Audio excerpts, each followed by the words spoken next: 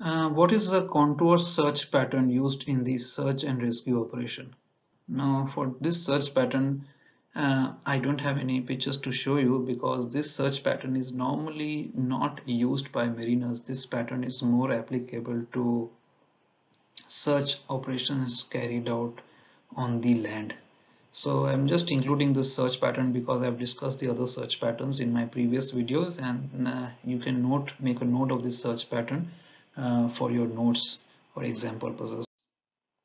So this search pattern is used around mountains and in valleys when sharp changes in elevation make the use of other patterns not practicable.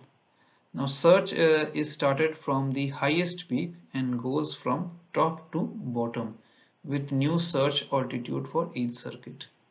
Now search altitude intervals may be 150 to 300 meters. The aircraft may make a descending orbit away from the mountain before resuming the contour search at the lower altitude. In the contour search, the aircraft may spiral downwards around the mountain at a low but approximate constant rate of descent when there is not enough room to make a circuit opposite to the direction of search. If the mountain in any case cannot be circled, then successive sweeps at the same altitude intervals as listed above should be flown along its side.